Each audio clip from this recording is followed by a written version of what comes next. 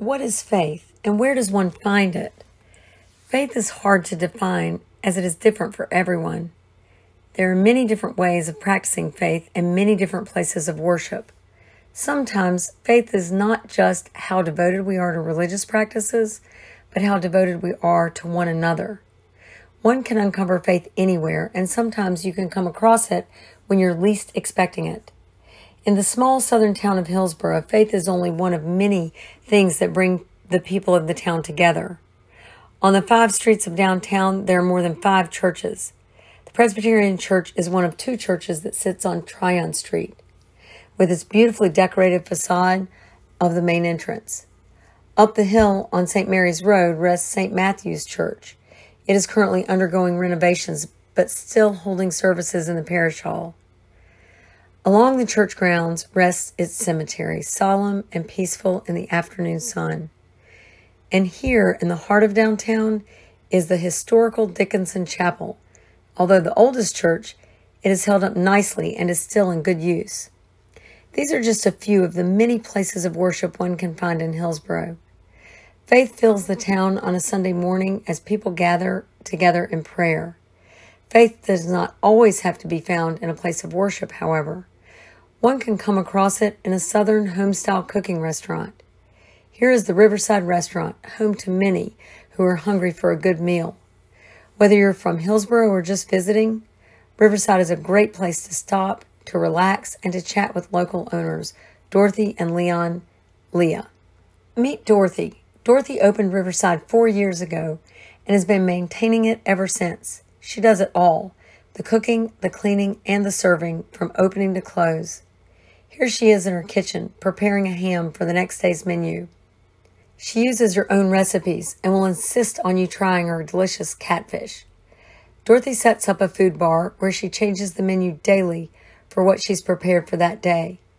Here she fixes a plate for a customer. Some visitors come in quite regularly, and she can predict what they would like to have.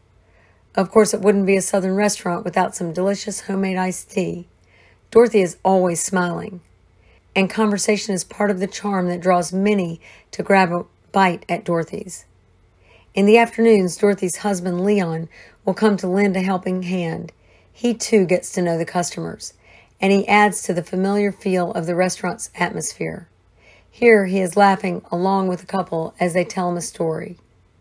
As the day winds down, he joins Dorothy in the kitchen to help clean the place up.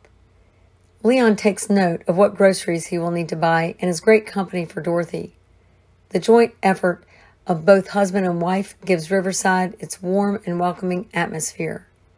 Besides preparing the food for the restaurant, the couple takes pleasure in organizing the food for their church. At the First Community Missionary Baptist Church in Hillsborough, the congregation is taken good care of, with all of the delicious food put together for special occasions. Here, Leon stands with Dorothy as she sets up food for the dinner shared with the entire church after a special service honoring Black History Month. This once-a-year service brings every member, plus any welcome visitors, together afterwards as they share a meal with one another.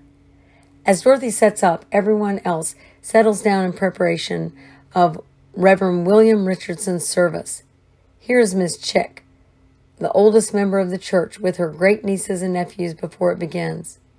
The service starts, and as the children get comfortable with their storybooks, don't let this fool you, because the energy soon begins to fill the room. People stand up to clap in praise of the Reverend's moving words. Reverend Richardson delivers one of his sermons to the audience. His voice fills the room as he discusses the meaning of faith, and with his moving words, his delivery becomes so powerful and so full of emotion that the audience cannot help but catch this emotion from him and rise in reaction to his words. This emotion can also be seen through the beautiful voices in the church choir, of which Dorothy is part. While the choir sings, the Reverend's wife, Ms. Richardson, plays the piano. There are moments when everyone is silent in prayer, either resting in their own thoughts or listening to the words of the Reverend. Here Leon is doing just that, while Dorothy is up on the altar in the choir.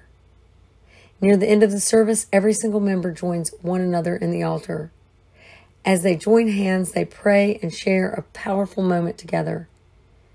And then, as the service comes to an end, everyone shakes hands and catches up with one another. It is faith that has brought them together this Sunday morning. And although they are getting ready to leave church, they are not leaving their faith. Faith is present in our everyday lives as it is present everywhere we go, in whatever we do, in the people we meet and the restaurants we stop at. It is in this relationship between grandmother and her grandchild and in the faces of the generations of our future.